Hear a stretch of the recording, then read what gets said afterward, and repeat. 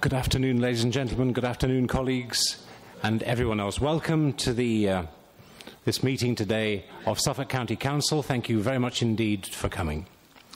I would like to remind you, if you could please, to turn off or change to silence any mobile devices that you have. And an audio recording is being made of this meeting and will be made available on the Council's website.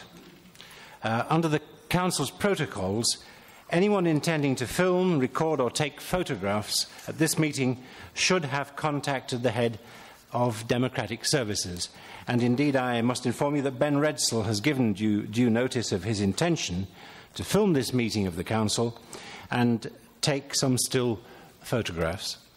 Although the Council has to allow this to happen, I would like to ask if there is anyone present here today who objects to being filmed, who objects to his or her being filmed today, recorded or photographed during this meeting.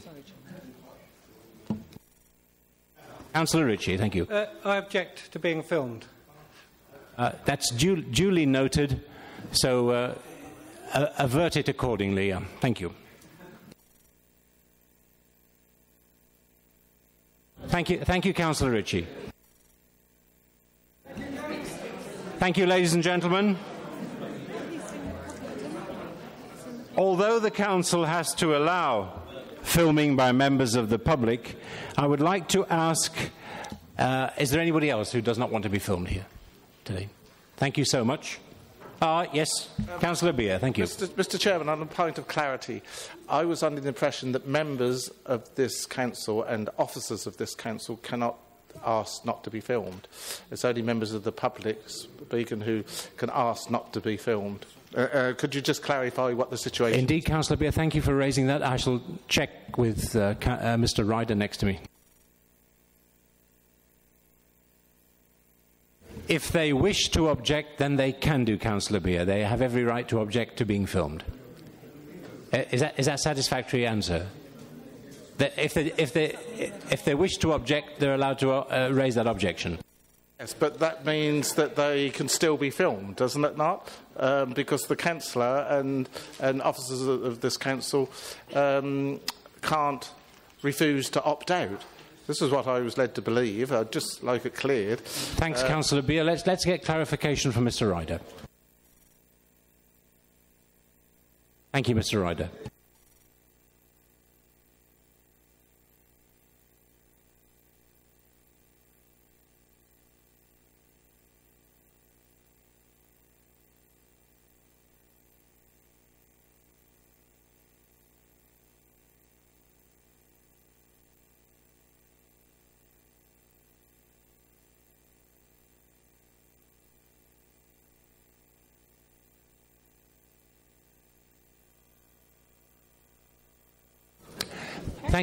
Thank you, colleagues.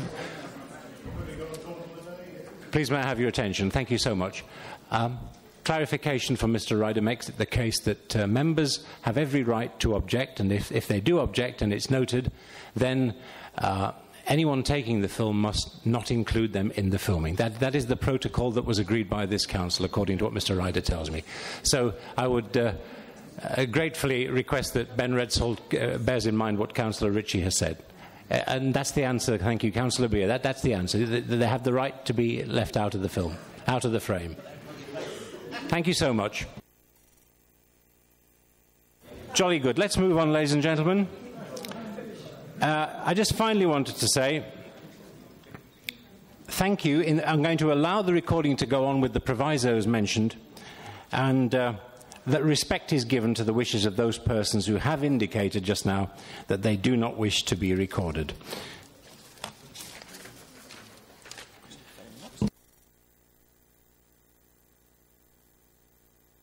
Now, it gives me great pleasure to introduce Father Philip Gray, who's come along as a guest from Mendlesham today, and it gives me great pleasure for the thought for the day. Thank you, Father Philip Gray. Thank you. A teacher asked the school children to show falling leaves as a sign of death. A little girl put up her hand and said, "I don't want to draw leaves, I'd rather draw apples." "Why apples?" replied the teacher. "Because I can draw faces on apples," said the girl. As Remembrance Sunday draws very near, I'm encouraging children at school to imagine a face, not on an apple, but on a candle like this. They will all hold candles like that, and I ask them to imagine a soldier's face on that candle. In our village at Mendlesham, we shall light 24 candles for those who died in World War I, 9 who died in World War II, 1 from the Korean War, and 190 for the Americans from the 34th Bombardment Group who lost their lives from Mendlesham Airfield. And each year, because we have a special service for the children on the 11th, the children come to me at the end and say, "Father Philip, is that everyone in the whole world who died in the wars?" "No," I reply, "just one, Suffolk village." And the lighting of candles shows how many died in a way that reading a list would not. A pig and a hen were looking at a notice in a restaurant, ham and eggs. The pig went quite pale, and when the hen asked why he looked so ill, the pig said, "Your egg is only a token offering. For me, it's a complete sacrifice." The candle is a very powerful symbol of complete sacrifice. It gives of itself as it gives warmth and it gives light. Those who died made that complete sacrifice. Jesus said a man can have no greater love than to lay down his life for his friends. So what about ourselves? We need to make an offering. It will be a token offering compared with their complete sacrifice.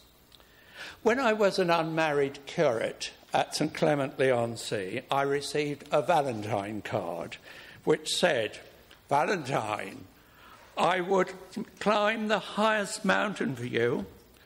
I'd swim the widest ocean for you." I opened that card very enthusiastically. Inside it said, "I'll see you tonight if it doesn't rain." So often, I'm afraid, our efforts for peace are like that card, just words. And one person wrote an international prayer for peace that is widely used throughout the world. We use it daily at Mendlesham. And from that prayer, used daily, we must promote peace in our lives, in our families, in our villages, in our towns, in our places of work. Will it make any difference? Blessed Mother Teresa said, "It is only a drop in the ocean, but the ocean is richer for it." You may say I'm asking for the impossible, but I believe there are no impossible situations, only people who make them impossible. No impossible in situations, only people who have become impossible about them.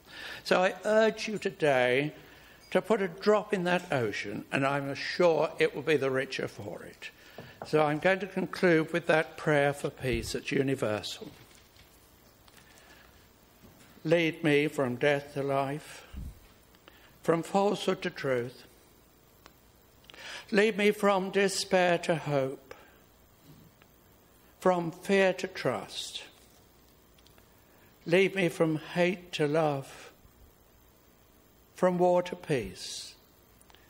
Let peace fill our heart, our world, our universe.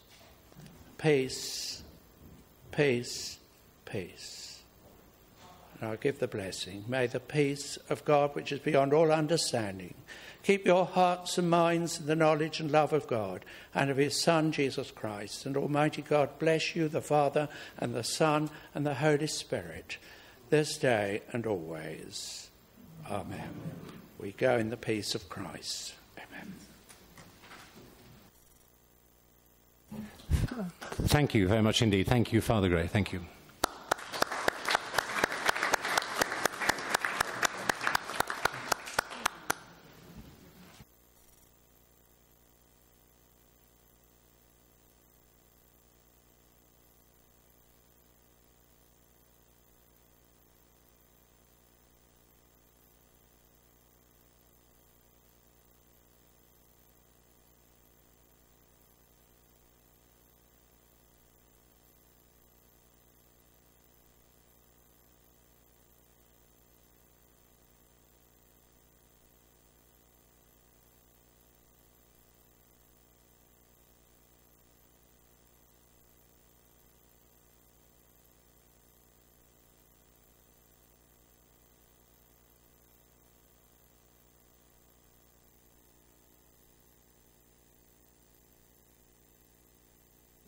Thank you very much indeed, ladies and gentlemen.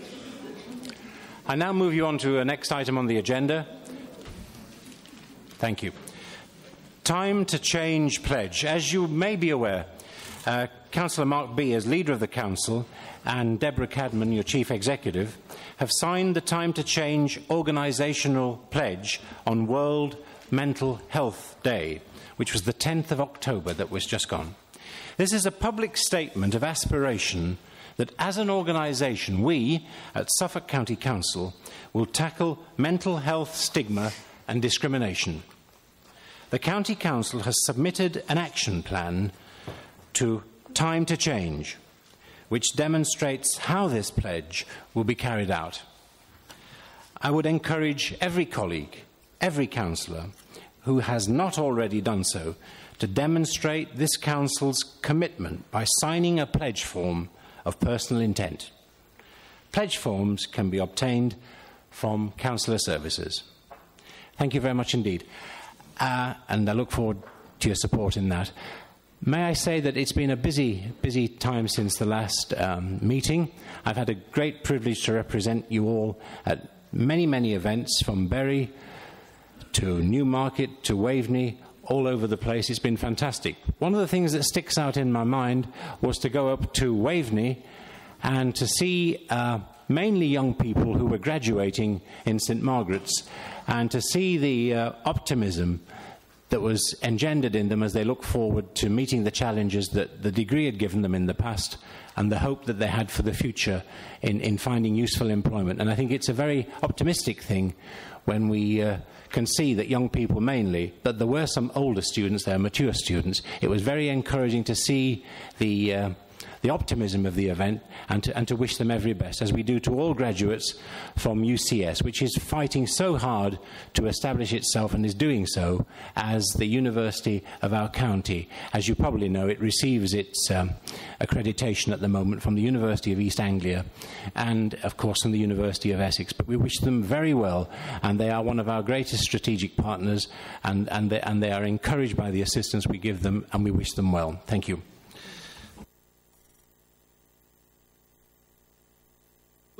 I will be holding another quiz, and perhaps colleagues would, in a busy timetable, may find time to be able to come along. It will be on the 2nd of December. It was originally advertised for the 3rd, but that has been re-designated for the 2nd.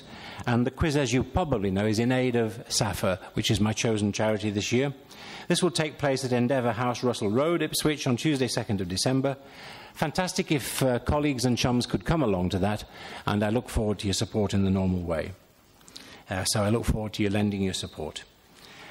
I'm very pleased to announce that I will be hosting the Suffolk County Council Carol Service on Thursday, the 11th of December, at 6 o'clock in the atrium of Endeavour House. You'll be happy to learn, I feel sure, that music will be provided by the Felixstowe Salvation Army Band. That's right, John, good. And the Endeavour House Choir will also be in attendance. In fact, there's a lady in Framlingham there who's retired, but she's a very stalwart member of that choir, so I look forward to that as well. And they will be singing 2 Christmas songs during the service. The address will be given by the Bishop of East Anglia, the Right Reverend Alan Hopes. He's a Roman Catholic bishop, good chap, and looking forward very much to seeing him on the day. I do hope you will attend and encourage others to do so. Thank you for your support. I now move on to apologies for absence. Apologies that we have, Mr. Ryder. Sarah Adams, Peter Byatt, Richard Smith, and Tony Brown. Are there any others to add to the list, please? Councillor Julian Searle. Julian Flood, thank you. So I see Councillor Searle there, yes. Anne Gower. Any others, please? Splendid, thank you. Councillor Colin Noble as well. Running late, thank you.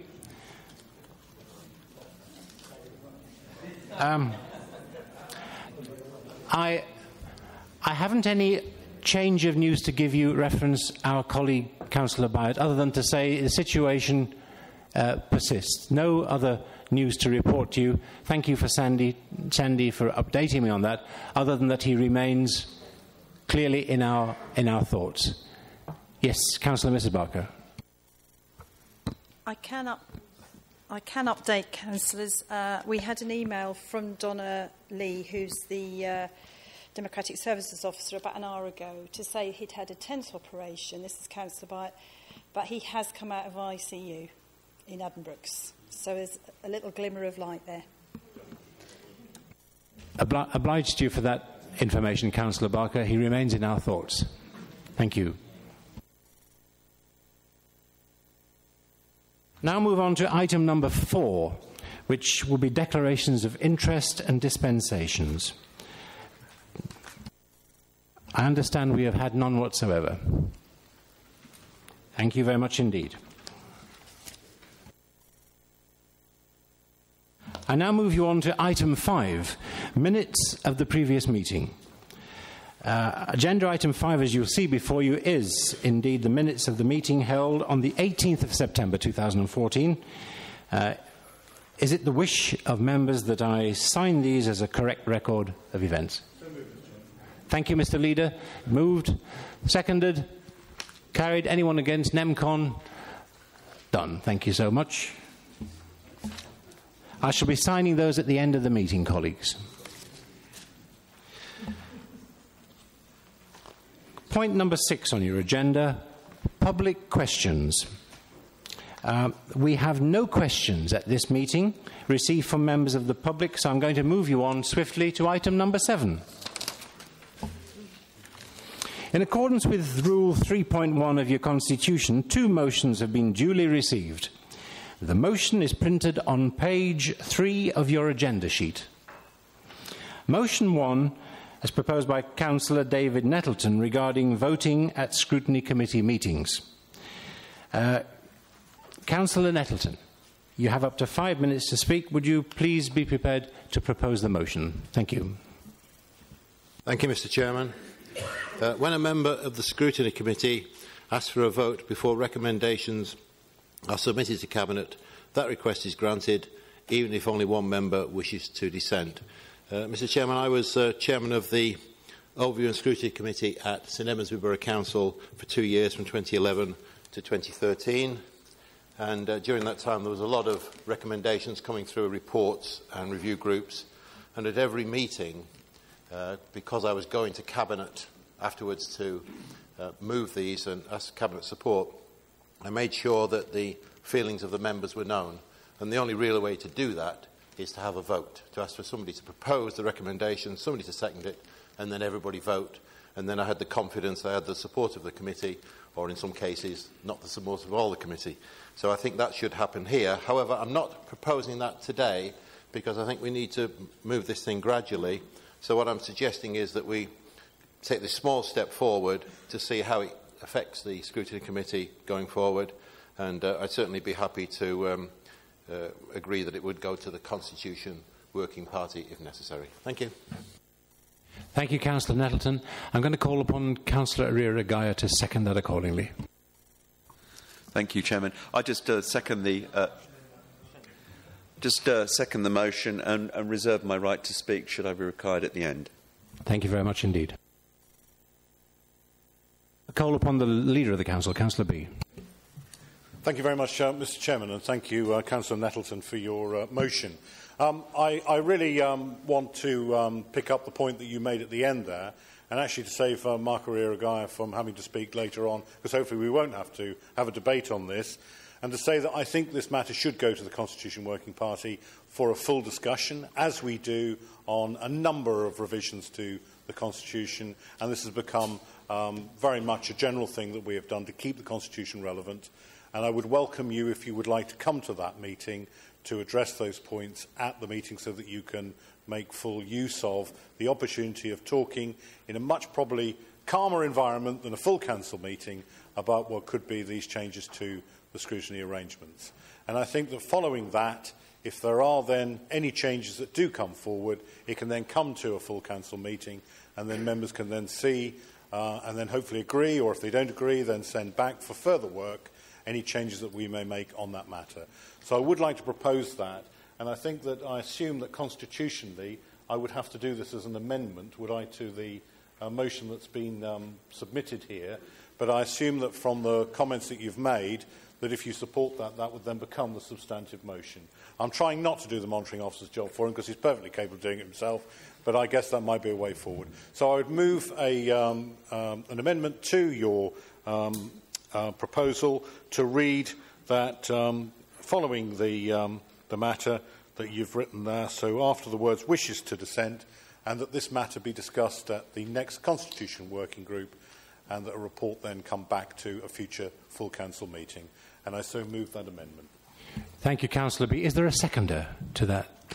Thank you, Councillor Sandy. Well, thank you very much, Chairman. Yes, I'd be happy to second that. I did actually write out an amendment which was very similar to the amendment that Councillor B has just proposed, so I would be happy to second that amendment, yes.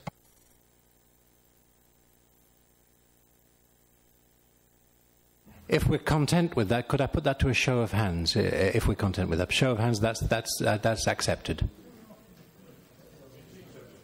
It's accepted. Thank you very much indeed.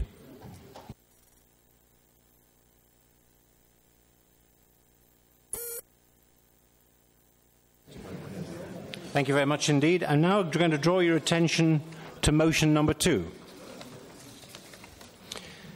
This is on page 3 as well of your agenda. Motion 2 is by Councillor Bryony-Rudkin and relates to children's centres. Councillor Bryony-Rudkin, you have 5 minutes to speak, and would you please propose your motion? Yes, who's speaking? Councillor Gage. Sorry, Chairman, I just wish to check whether or not I have to declare interest here in that I have a member of my family that works at one of the children's centres, so I just wanted to raise that in case that's something that needs to be... I'll get clarification for you, Councillor Gage.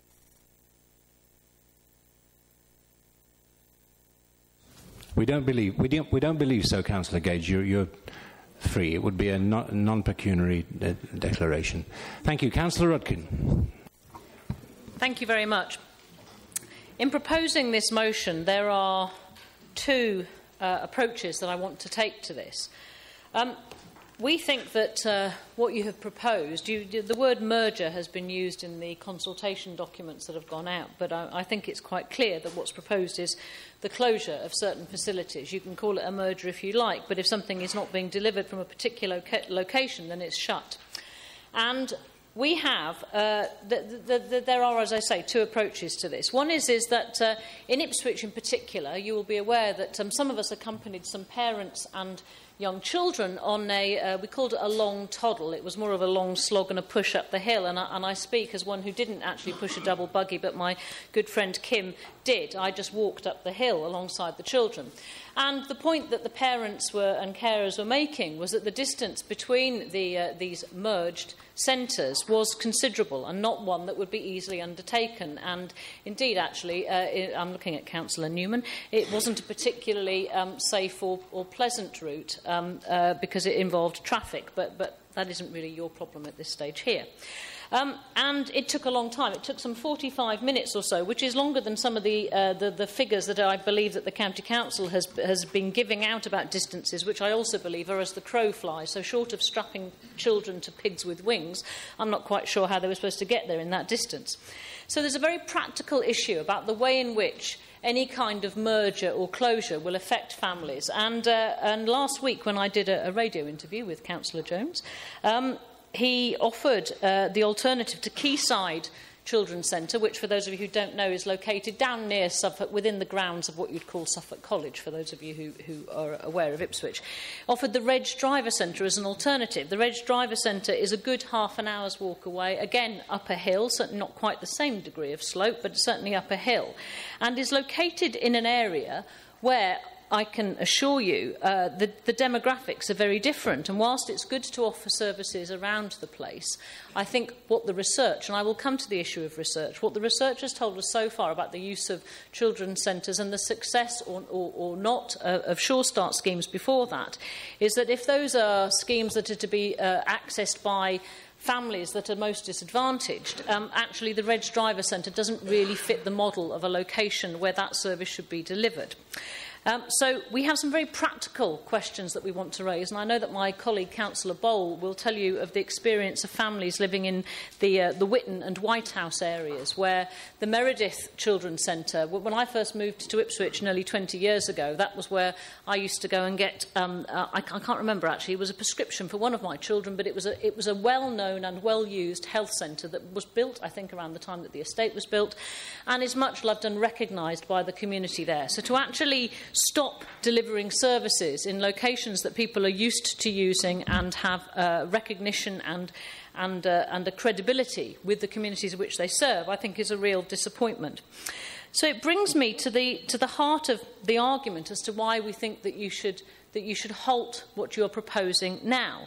And that is that you, at the same time as talking about closing centres, merging centres, use whatever words you like, you also appear to be undertaking some kind of research. You've had people coming down and talking and looking into the success of the centres, but I'm really not very clear what methodology you appear to be using in doing that. Now, I have the privilege of being able to access a university library service at the moment, and I have been looking at the research that's been done into Sure Start and into children's centres. Academic research tends to lag behind the times a bit, so if you plug in the word children's centre, you don't find very much. But if you look up Sure Start, you'll find quite a lot of academic articles. And it's very interesting. There's some really thought-provoking stuff about the success.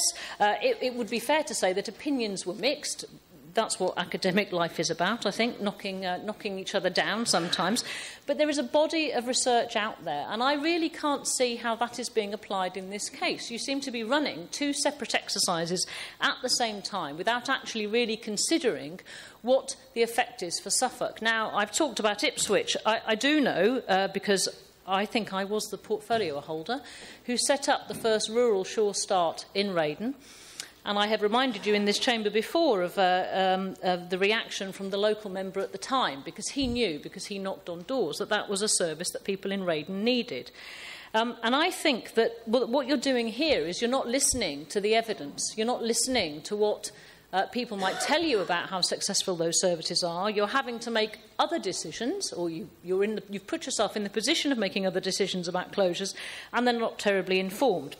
So, perhaps, by way of help, I would like to... Excuse me, Councillor Rutten, could you draw your comments to a close, please? I will do. I was going to offer you some suggestions as to what you might do about commissioning further services. I appreciate that commissioning services isn't necessarily the strong point of this administration at the moment, but that's maybe for another time. We do have constructive suggestions, which I won't go through now because I'm running out of time, but we do have constructive suggestions to make to you about what else you might do with those children's centres. So we ask you to call a halt to this now and listen to the evidence. Thank you. Thank you, Councillor Rudkin.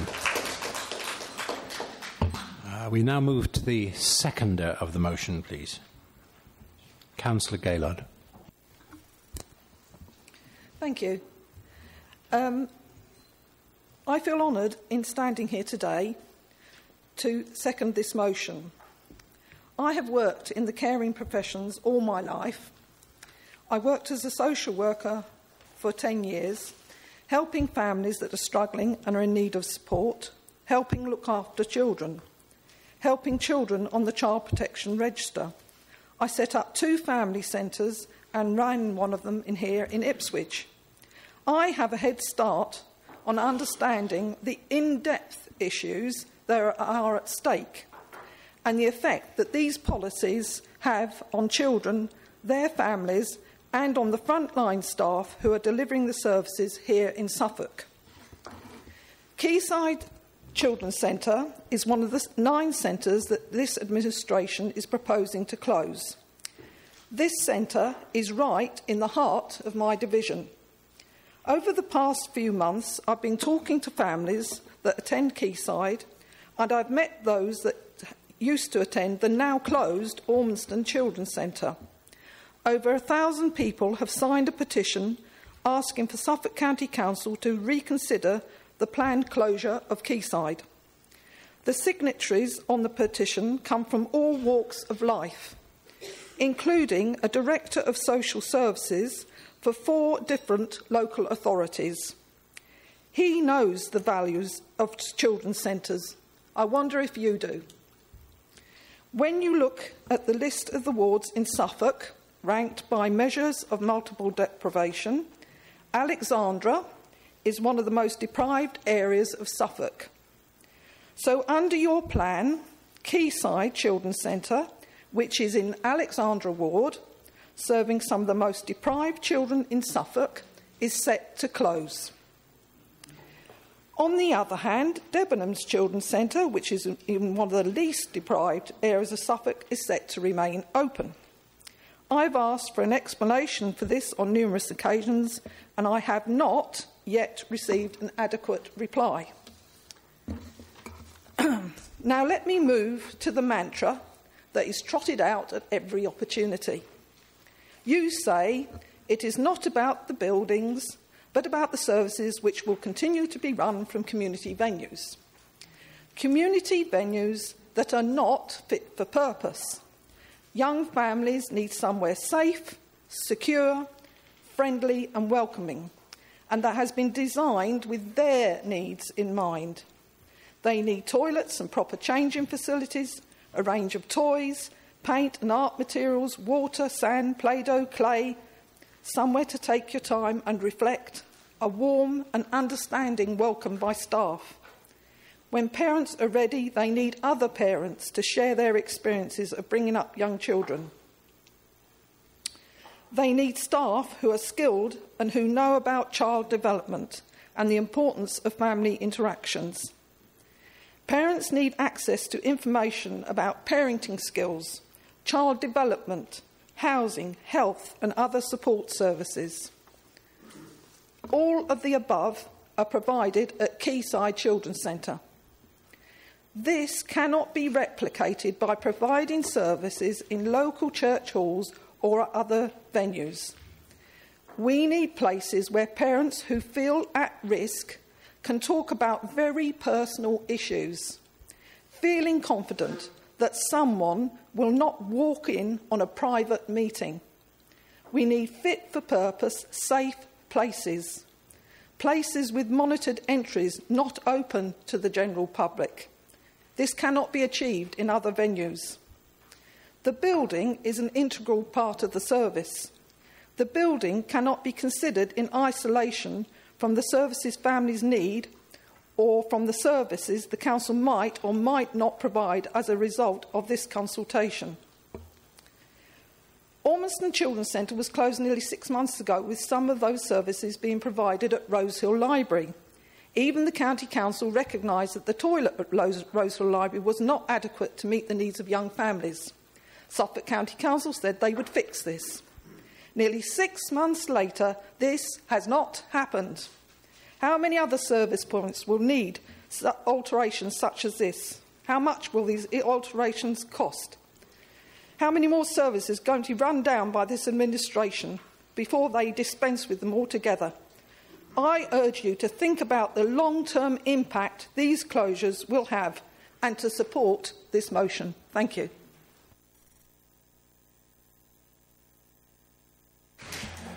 Thank you, Councillor Gaylard. We're now open to the debate, and I have a couple of speakers down. I call upon Councillor Hicks, first of all. Thank you. Thank you, Mr. Chairman. I'm sorry, but this motion before us today is clearly poorly thought out, and I would like to explain why to the Chamber. Our staff working in children's centres throughout Suffolk do a great job and are having a real impact on the lives of young children and their families. Now, I have been out and about and met many of these staff, and they are passionate about the work they do, and they want to help and make a difference.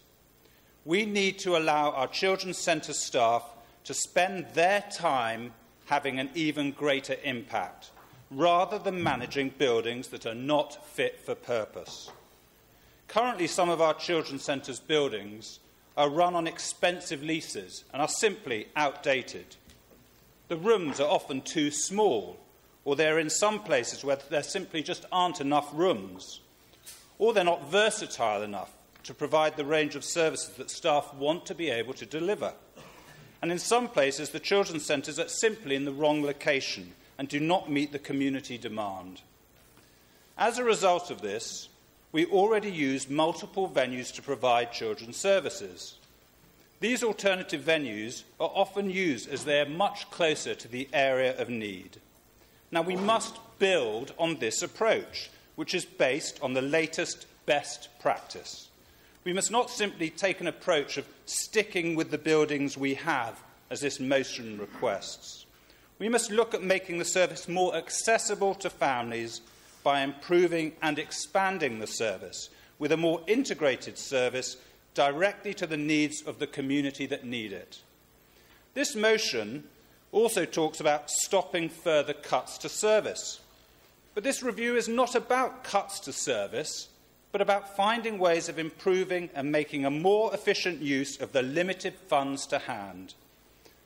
I will certainly vote against this motion, as I believe it is a step backwards and would stop us supporting the communities we serve by keeping open buildings that simply are no longer fit for purpose, and would stop us finding ways of improving and delivering a more effective service.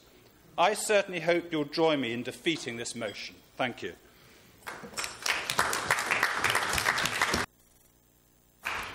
Thank you. Councillor Bole. Thank you, Mr. Chairman. I apologise for not standing, but I want to talk about the Meredith Children's Centre. Now, I've listened to the argument from a colleague across the way, and that children's centre is one of the best known and most used centres in Ipswich. And it happens to be in the most deprived area of Ipswich, the Witton and White House area. I've spoken to many of those parents, and those parents have just experienced a cut in bus service, and that bus service would have possibly allowed them to go to the Wellington Centre, which is overcrowded, as it is now. And so, in addition to making it difficult for parents to get their children to these services, these parents are at a loss as to where they're going to get the support that they need to raise their families in this time of austerity. These people are ones who are actually experiencing the most ridiculous cuts to what they need to live on. And rather than taking away the support, I wish this council would reconsider what they're doing to these deprived families. Take a minute to stop and think, I don't care about the buildings. I really don't care. What I care about is my constituents who are in desperate need of the support that these centers offer. And I realize there's another center that's down the road. It's a very busy road. It could be considered dangerous in crossings. And I worry for the lives of those children and for those parents who are struggling day to day to raise their children in the best way they know how. But sometimes they need help. And closing these centers are not going to allow these parents to get the help they need to raise their children appropriately. These offer a lot of assistance to parents who don't know the answers and the best way to raise their children. I really would urge the council to think a minute. It's not that we're trying to put a stop on things just for no reason. My constituents are shouting out for you to take another look at the Meredith Center and at the Quayside Center, because they don't think they'll be able to access the same services at the Wellington Centre because it is already very full. And that's what they've asked me to bring to you today. Thank you very much. Thank you, Councillor Bole. Councillor Kemp, please. Right, thank you, Chairman. Well, I think there is a vast difference between some of these centres. I've listened to what Councillor Hicks said about steps backwards if we impinge upon what is likely to happen. But I would suggest that if you close the centre in Clements, that is a step backwards. That centre was constructed only 4 years ago at a cost of over £500,000. In fact, I'm looking at Councillor Newman. He actually came out and opened the centre.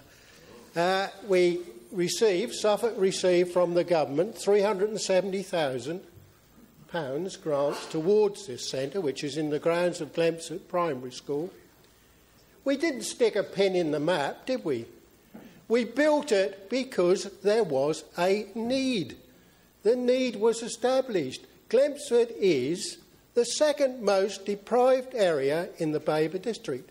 We might all look very affluent in the Melfort district. There is a thing called rural deprivation. People suffer in rural villages from all sorts of things, bus service, you can name it. But there are no end of social problems within the village of Clements. I just do not understand the economics. It's the economics of madhouse, isn't it, really? You build a thing 4 years ago for a specific purpose. Are you trying to tell us the need has gone away? Because the need hasn't gone away. It's grown, I can assure you. The problems I'm dealing with in the village of Clements. So, for goodness sake, let's not get over-emotional. This is a purpose-built building to serve a need in a village called Clements, 3,500 population. The problems have grown. So what is the real economic benefit to close something that serves the public so well? And I honestly ask you to think about these things on the case-by-case situation. The people of Clements are not very happy. They can't understand that we build a purpose-built building to serve a particular purpose. 4 years later, we say, oh, well, the problem's gone away, we've got to save some money, let's close it down. Is that the economics of sense? To me, it doesn't make any sense at all. So I urge you, and I have to compliment Councillor Jones. He's been very good as far as I'm concerned with information. I'm not criticising him personally. I just think you should all have a very close thought and a very close examination from my particular perspective before you think about the closure of the Woodland Centre at Clements. Thank you. Thank you, Councillor Kemp. Councillor Guy McGregor, please. Yes, Chairman, thank you. No doubt an element of political opportunism has arisen in proposing this particular motion by the Labour group here, obviously trying to shore up the faltering campaign of their leader in campaigning to the next Member of Parliament for Ipswich. But leave that aside, as someone who, in fact, is well versed in the needs of these particular client group, my wife was an active health visitor, and there's no doubt about it, these particular facilities provide a wonderful opportunity and a vital service to encourage the best practice in bringing up children. Three things I'd like to mention, I think, particularly my own experience of the Children's Centre in Eye. This serves a client group of about 900 children, and though it's an area remote from Ipswich, or rather Ipswich is remote from Eye, it does a wonderful job in terms of the enthusiasm, what goes on there. I have a list of the things which happen in that particular place. Over half-term, there are actually things like bumps and babies on Monday. Children's Health Clinic on Tuesday, drop in and play a whole range of things, make life better and easier and more productive for the parents and for their children. Now, in terms of this particular motion, of course, it's the consultation process. We're going out to consult. And no doubt about it, the Cabinet will consider the matter in December. Now, that is the time, it seems to me, to make the individual cases, to tug at the heartstrings, to make it clear to us these are vital services, and your own particular ones should in fact be spared the axe. that's fine. But what you're asking us here to do today is contrary to that. Stop everything. Don't look at it. Regardless. Is it good? Is it doing a right job? No. Typical Labour way of doing things. Regardless. Look at the buildings, look at the schemes, don't look at the actual service being delivered. And so, as far as I'm concerned, the Labour group have an opportunity to debate the matter at the Cabinet in December. Call it in if they want to. Look at it again. Plenty of opportunities. But here it's pure political opportunism. Thank you, Mr. Chairman.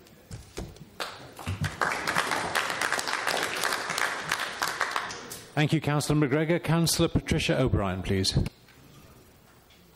Thank you. Sorry. I was portfolio holder for children and young people services in 2006 when children's centres were introduced. 8 years later, times and economic circumstances have changed, and it's both prudent and good practice, I believe, to evaluate the present provision. A review has shown that the numbers using the children's centres is low and often the range of services limited. Thus, the option of merging with a well-provisioned and popular children's centre close by or relocating to an existing county building, such as a library, is recommended. I believe this is an efficient and sensible approach that will enable this council to maintain early years provision. I fully support a scaling down of some children's centres and believe it damaging to maintain the present levels when the evidence plainly calls for change in order to better deliver the service. Thank you. Thank you, Councillor O'Brien. Councillor Cook, please. Thank you.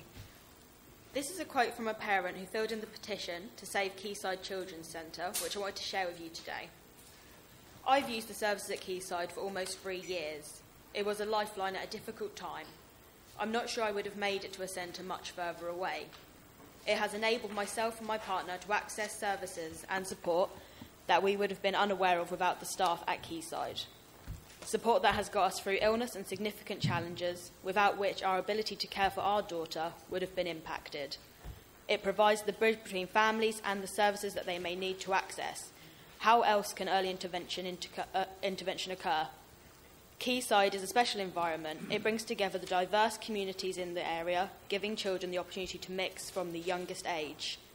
I've been to the other children's centres in Ipswich, but Quayside is the most diverse, providing services for all age groups and backgrounds. It provides information and early years educational opportunities across the board.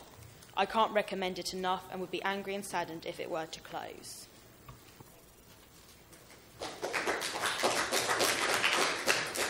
Thank you. Councillor Otten, please. Thank you very much. Mention was just spoken of the consultation, and I have actually raised this with the portfolio holder, the cabinet member. I am concerned that the consultation, I believe, had some flaws in that there were only 2 categories whereby somebody could respond, A, a professional, or B, a member of staff, and therefore I think a lot of people felt excluded from taking part in the consultation. On the issue, I totally understand why the members from Ipswich would actually specify the particular children's centres in their location, but I'm particularly concerned about those in rural areas where, of course, we have limited and, in many cases, absolutely no public transport of anything at all. The concerns that you put forward, obviously, are about the buildings, but in many cases, they may well be inadequate. But the fact is that there are people there that are qualified to help and advise fathers, mothers, carers.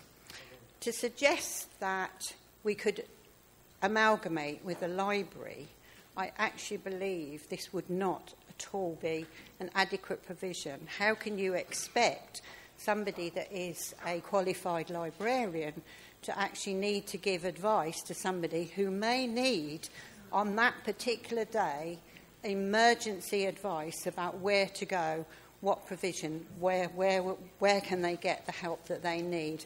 I don't believe that that can work. I'm also particularly concerned that certainly where my own children's centre deals with families from the armed forces. These are parents who have maybe arrived in Suffolk miles away from their own families, miles away from their own family support. They have nobody other than those well-qualified children's centre managers to help them with issues that maybe, I hate to say this, sometimes the armed forces are not giving the help that they need. It is particularly difficult if you are expecting people to travel from one part of a rural area to another, but also, in many respects, some of the children's centres are actually part of the community in which they are, and therefore to take them away, I actually think will result in a loss not just to the people who wish to use the community and the children's centre, but will lose part of their community. Thank you very much.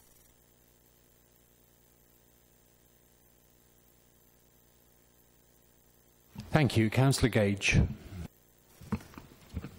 Thank you.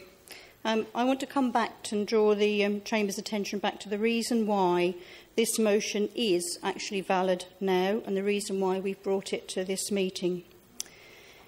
The Children's Centre consultation, as we've just heard from others on this side, is fundamentally flawed and, as it stands, in my opinion, is null and void.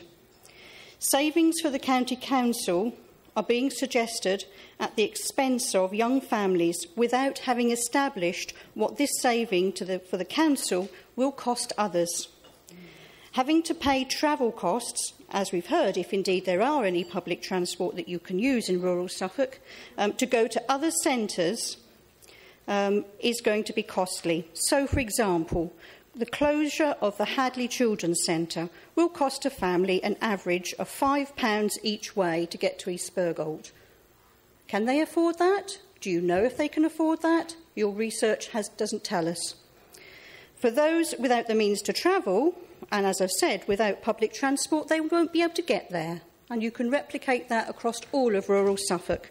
But have you found out whether or not that's achievable? I don't think so. Savings are based on the premise that centres due to close are not currently fully used. Well, is it any wonder, given what we've heard so far? At some centres, staff have already been cut. We have already heard of sessions being cancelled. Mums have reported to councillors on this side of the chamber that going to their centres and arriving at the usual time and day they would expect to be able to access services, they find a little sign at the window saying the centre's closed. Is it any wonder then that they report to us that they're not being attended? For some in this chamber, this story is a little bit déjà vu. In 2010, this council suggested that all of Suffolk's school crossing patrols could be cut. At the same time, by stealth, they were blocking the recruitment of any new school crossing patrols. So, in fact, they were already closing. Point of order, Mr. Chairman. By stealth, a much-loved... Excuse me one second, Councillor Gage. Our colleague, Councillor McGregor, is raising a point of order, which I'll take. Thank you. You weren't a member of this council when that proposal took place, and that was not the proposal.